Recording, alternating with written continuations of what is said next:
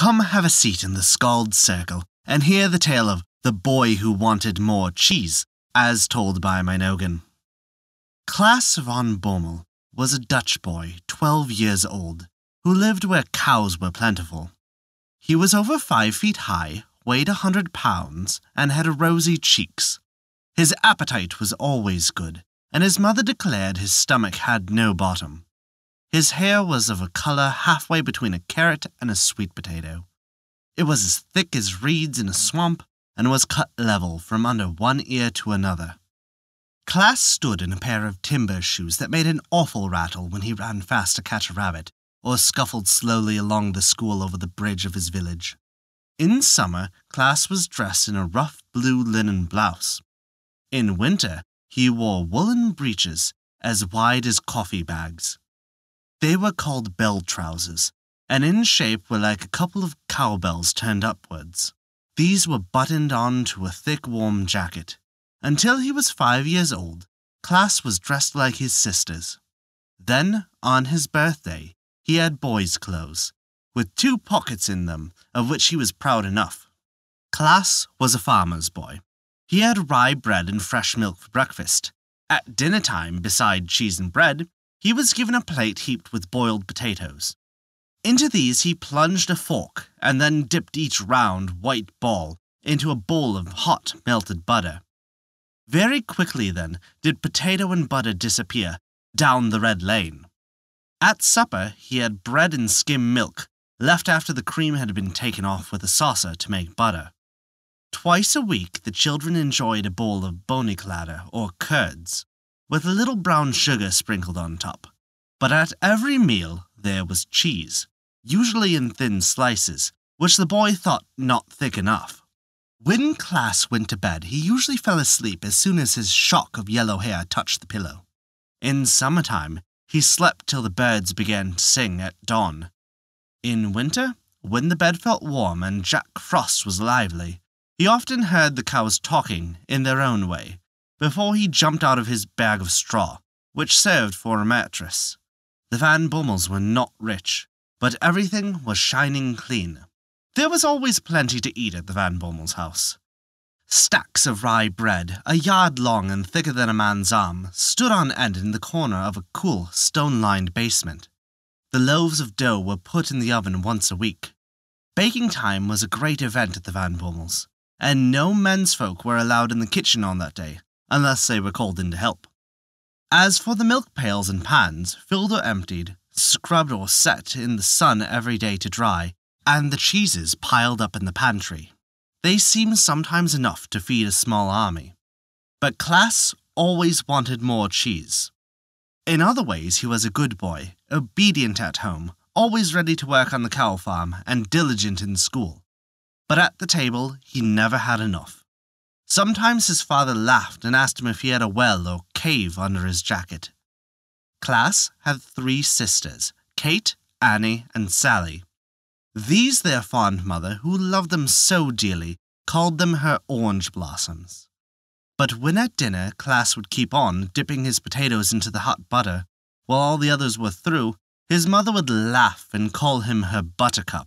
But always Klaas wanted more cheese. When unusually greedy, she twitted him as a boy worse than butter and eggs. That is, as troublesome as the yellow and white plant called toadflax is to the farmer. Very pretty, but nothing but a weed. One summer's evening, after a good scolding, which she deserved well, Klaas moped and, almost crying, went to bed in bad humour. He had teased each one of his sisters to give him a bit of their cheese, and this, added to his own slice, made his stomach feel heavy as lead. Klaas's bed was up in the garret. When the house was first built, one of the red tiles of the roof had been taken out, and another one, made of glass, was put in its place. In the morning, this gave the boy the light to put on his clothes.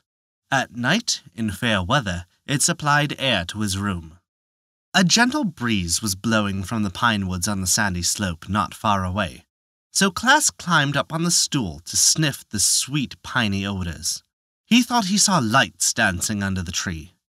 One beam seemed to approach his roof hole, and coming nearer played round the chimney. Then it passed to and fro in front of him. It seemed to whisper in his ear as it moved by.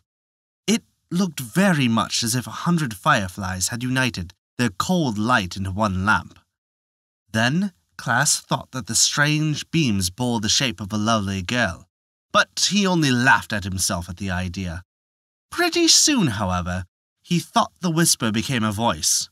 Again he laughed so heartily that he forgot his moping and the scolding his mother had given him. In fact, his eyes twinkled with delight when the voice gave this invitation. "There's plenty of cheese. Come with us." To make sure of it, the sleepy boy now rubbed his eyes and cocked his ears. Again the light-bearer spoke to him. "Come." Could it be he had heard old people tell of the ladies of the wood, that whispered and warned travellers? In fact, he himself had often seen the fairies' ring in the pine woods. To this, the flame lady was inviting him. Again and again the moving cold light circled round the red-tiled roof, which the moon, then rising and peeping over the chimneys, seemed to turn into silver plates. As the disk rose higher in the sky, he could hardly see the moving light that had looked like a lady, but the voice, no longer a whisper, as at first, was now even plainer. "There's plenty of cheese. Come with us." "Well, I'll see what it is anyhow," said Klaas, as he drew on his thick woolen stockings and prepared to go downstairs and out without waking a soul. At the door, he stepped into his wooden shoes. Just then, the cat purred and rubbed up against his shins.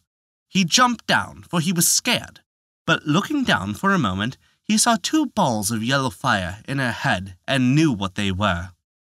Then he sped to the pine woods and towards the fairy ring. What an odd sight! At first Klaas thought it was a circle of big fireflies. Then he saw clearly that there were dozens of pretty creatures, hardly as large as dolls, but as lively as crickets. They were full of light, as if lamps had wings. Hand in hand they flitted and danced around the ring of grass as if this was fun. Hardly had Klaas got over his first surprise, then all of a sudden he felt himself surrounded by the fairies. Some of the strongest among them had left the main party in the circle and come to him. He felt himself pulled by their dainty fingers. One of them, the loveliest of all, whispered in his ear, "Come, you must dance with us." Then a dozen of the pretty creatures murmured in chorus, "Plenty of cheese here, plenty of cheese! Come, come!" Upon this, the heels of Klaas seemed as light as a feather. In a moment, with both hands clasped in those of the fairies, he was dancing in high glee. It was as much fun as if he were at the kermis, with a row of boys and girls hand in hand swinging along the streets, as Dutch maids and youth do during kermis week. Klaas had not had to look hard at the fairies, for he was too full of fun. He danced and danced all night until the sky rose and the east began to turn, first grey and then rosy. Then he tumbled down, tired out, and fell asleep. His head lay on the inner curve of the fairies' ring, with his feet in the centre. Klaas felt very happy, for he had no sense of being tired, and he did not know he was asleep. He thought his fairy partners, who had danced with him, were now waiting on him to bring him cheeses. With a golden knife, they sliced them off and fed him out of their own hands. How good it tasted!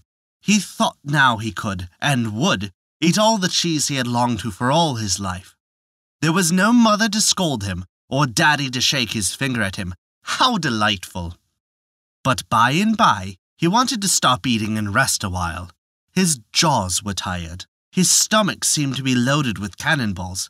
He gasped for breath, but the fairies would not let him stop, for Dutch fairies never get tired.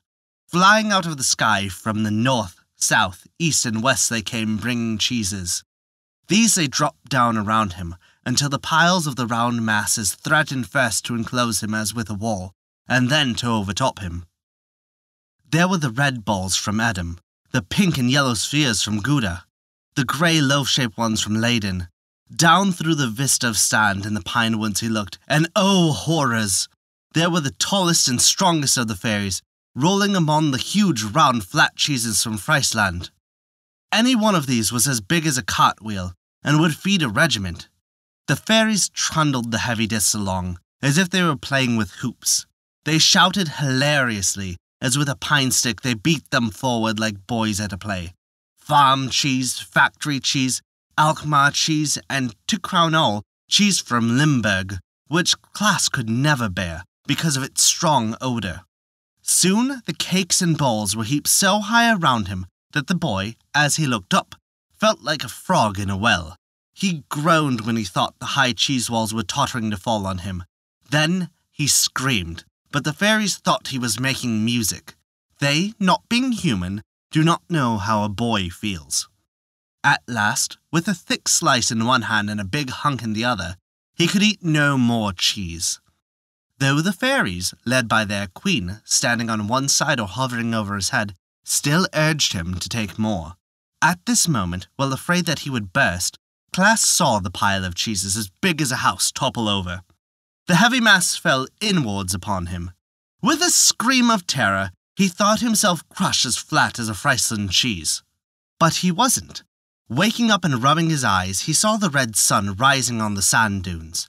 Birds were singing and the cocks were crowing all around him in chorus as if saluting him. Just then, also the village clock chimed out the hour. He felt his clothes. They were wet with dew. He sat up to look around. There were no fairies, but in his mouth was a bunch of grass which he had been chewing lustily. Klaas never would tell the story of his night with the fairies, nor has he yet settled the question of whether they left him because the cheese house of a dream had fallen or because daylight had come. And that is the tale of the boy who wanted more cheese. Thank you for listening to our story. If you enjoyed it, please take a look at our Patreon page where you can learn how you can earn great rewards while also supporting us. A special thank you to Kat for their support this month. It means the world to us. Once again, thank you for listening to our story.